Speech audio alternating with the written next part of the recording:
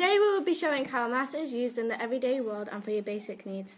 As you can tell, pyramids didn't just fall from the sky, they were actually constructed using maths, seeing as maths can be as simple as 1 plus 1 to being as complicated or as complex as a theorem, Pythagoras theorem.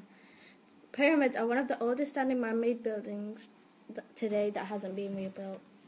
Pythagoras was invented by a man called Pythagoras, and he was around from c. 500 BC to c. 580 BC, and his technique is still used in the modern world today. And little did he know that 1,438 years later we would be studying him. In his lifetime, Pythagoras went to Egypt, and during his journey he noticed and explored the method and interesting strategy that Egyptians had to improve the stability of pyramid walls.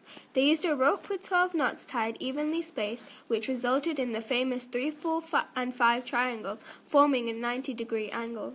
Knotted ropes like this were used to ensure that the corners in the base of the pyramid were all right angles.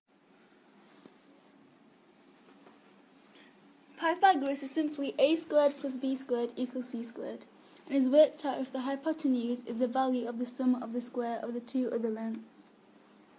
For example, if a triangle has lengths of 3, 4, and 5, that means it is a right-angled triangle because 3 squared equals 9, 4 squared equals 16, and 5 squared equals 25. So when you add 9 to 16, it equals 25. Therefore, 5 is the hypotenuse. Go. Modern-day builders still use the Pythagorean theorem with the same motive, which is to ensure that their buildings are square. However, they are not used to construct pyramids due to how reliant we have become on technology. So maths is the reason why you have a shelter above your head. Thank the Lord and thank maths.